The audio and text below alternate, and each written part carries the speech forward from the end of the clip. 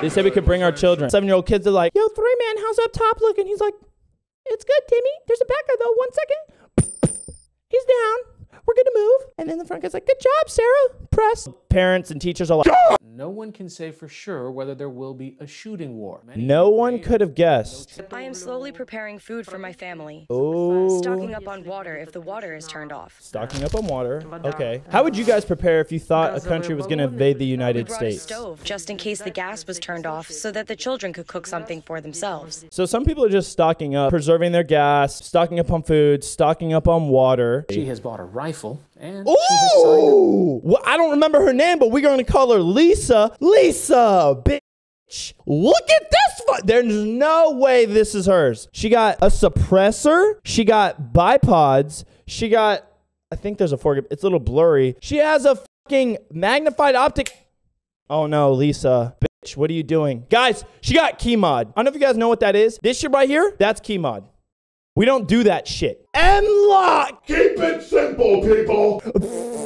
No, dog ass. Lisa, a bad bitch. Lisa trying to go in, trying to defend her country, her people. They really tried to like briefly like sweep it under the fucking table. They're like, oh, this is Lisa. She, you know, is storing up on her water and everything. She's making sure her kids are fine. She got this rifle, and then, you know, people in Ukraine are like, no, what the hell? Go back. Ordinary citizens gather near the Lisova Ordinary metro station citizens, in Kyiv. bro. Oh, there's Lisa. Their numbers have grown since more than 100,000 Russian soldiers have mobilized on the country's borders. Like the fact that people are actually leaving their families and like all this shit to like go and sign up in front of these like makeshift recruiting stations in front of like grocery stores and shit. That's so badass. The golden rule taught here is how not to die in the first minutes of battle. Yo, that is fucking set. The first things taught here is how not to die in battle. I wish we could like teach people in the streets just like how to defend. Like I tell everybody, I tell all y'all, you don't have to be rude, you don't have to be mean, but always be prepared to be fucking violent. I wish we could do that to everybody, teach everybody how to use a weapon system. Because remember, a weapon system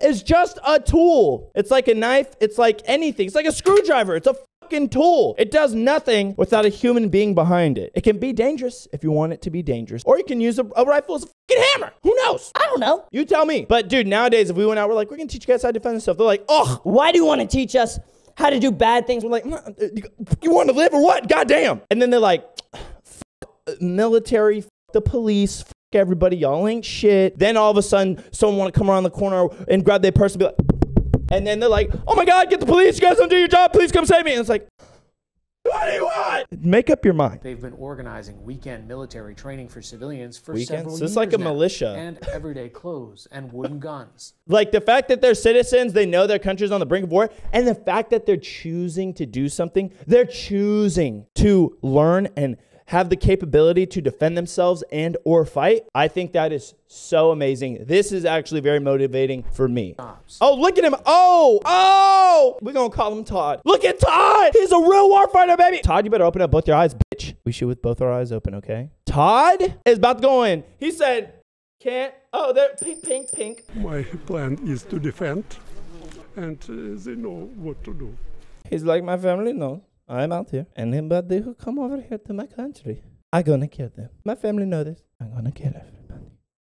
Okay? Hard fucking core. I want to know how old this dude is. This dude's already seen shit. Every week we are much better ready for possible invasion of. Hey, couldn't have said it better, bro. The Russians did not want this fucking smoke.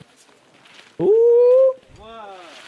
The thing is, you know, so many people would probably shit on these people, seeing them out in the streets, but it's like, how crazy to think that you laughed at these people, you thought they were stupid, you thought they was dumb for what they're doing, you thought it was the need to know how to use a weapon system was inconvenient, and then now half of these people have left their homes, they're scared, and then there's these people who are out there fighting and protecting you. They really take the time out of the day to defend where they're from.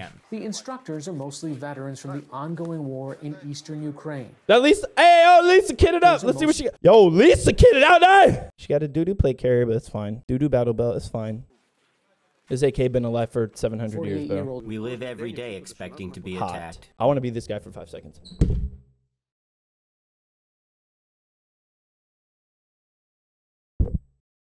That's why we get people used to the idea that we'll all have to live oh, wow, this way. we will. You're coming to my country, I fucking kill you. That's why we train. We prepare. Oh, Christ. Don't wear these in war. The sniper gods on the Russia side are going to be like, what is that?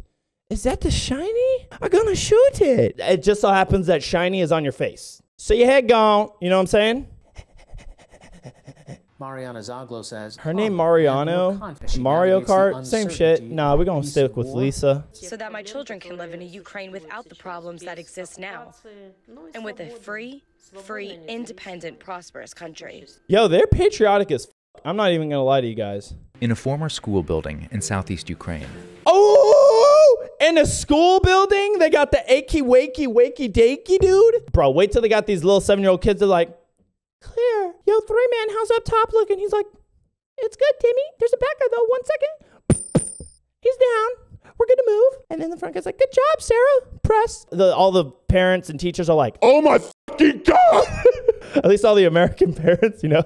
Are training local residents in urban warfare. Oh, we got another Lisa. Oh, where's your wooden rifle at? The fuck is this dude's name? This isn't like a Gary, honestly. Yeah, look at his shoes. That's a Gary.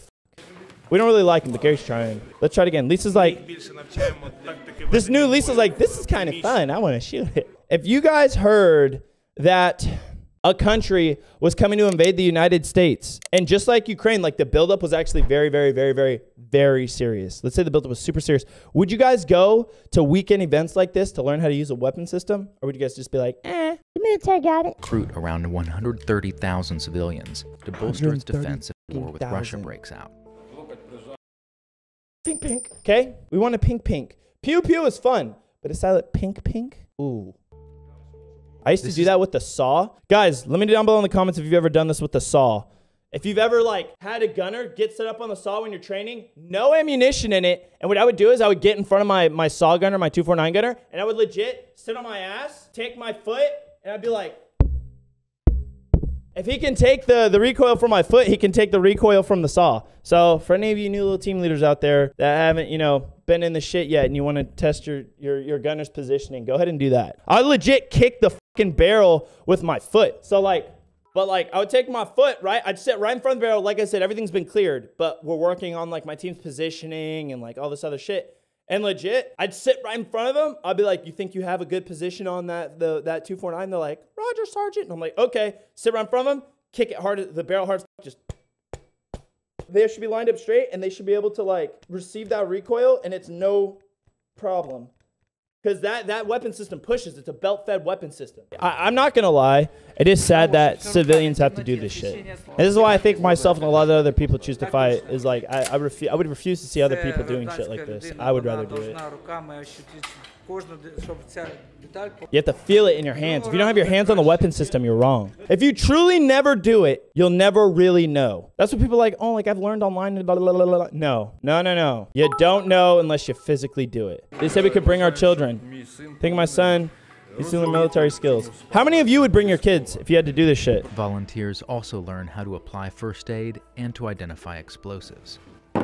This is where I kind of start to like drift away from civilians knowing certain things. I'm trying to be fair here, right? Weapon systems, those, like I said, those are tools. Those can literally not do anything by themselves. It has to be charged. The trigger has to be pulled, okay? There has to be a round in the chamber. Like all these things have to happen. There has to be a action for the weapon system to have a reaction. Now, when it comes to ordnance and explosives like this, I would just, I'd teach them how to identify these things, but not how to like use them or like disarm them, because that is a full-on warfighting function that takes expertise, a lot of training and time and effort. And civilians, they're going to try to be the warfighter, right? They're already going to be out there shooting in the streets and doing stuff. And I'm just like, the last thing you need, because they're not working in a military element, right? We have the element of surprise and like all these other things. We don't need them out there trying to disarm bombs and stuff, because honestly, it could do far more harm than good, especially if they're trying to disarm something, or they like carry it and think it's disarmed, bring it into like a base. They're like, oh, look, I disarmed all these, and then like takes out everybody, right? But I don't know what they're, let's see.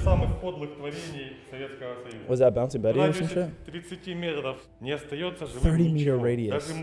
Oh, we got another Lisa. Oh, man. No, we can't name her Lisa. Hold on. I'm going to find her a different name right now. She's not old names. She's not old. Abigail. She Abigail, bro. She ain't no Lisa. She Abigail. Abigail out there fighting for her country. You know what I'm saying? Thank you for finding the time. We didn't have any injuries, which is not a small thing. No, it's a big deal. To not be injured is great, especially during training exercises. Damn! A lot of people of my age are concerned about future. I need a name. Let's go with Alice. 23-year-old medical student. 23-year-old medical skills will come in handy, but she's here to learn how to handle a weapon should Russia invade. Ooh. I hope that everything will be okay. I hope that everything will be okay. If not, I will kill everybody with my new skills that I learned today on my AK-74. Using gorillas is another deterrence factor. They're using real gorillas. Y'all heard it first, baby. Holy shit. Could you actually imagine if you were out there fighting in the war and then you're like looking through the woods and all of a sudden you see is like, and it's a fucking big ass silverback gorilla. It's like, I'd be like, oh, fuck. Dude, gorillas freak me out, dude. They're big as shit. They bite and everything, bro. And they'll eat, gorillas will eat you alive. I'm pretty sure gorillas will eat you alive. Don't fact check me, please. Yeah, that's Planet of the Apes shit. What the hell? But yeah, guerrilla warfare, guys. I would be a Russian truck driver in a convoy moving into Ukraine as these guys become more and more efficient. This is your life as a truck driver. Oh, this invasion is going super great. That's your life as a truck driver in guerrilla warfare. Without exception, say that they hope to never put their skills to use. Hopefully you never do have to put your skills to use. But guess what? The time ever does come, you got them. All right, that's it, team. If you guys like this type of content, go ahead and hit that like button. If you guys don't like, go ahead and dislike the video. But let me know down below in the comments how I can fix and improve for your guys' entertainment. If you guys want to see more stuff like this, go ahead and let me know down below in the comments. And if you want to stick around, we post 2-3 times a week. So go ahead and hit that subscribe and notification bell. But yeah, thanks for stopping by. Deuces.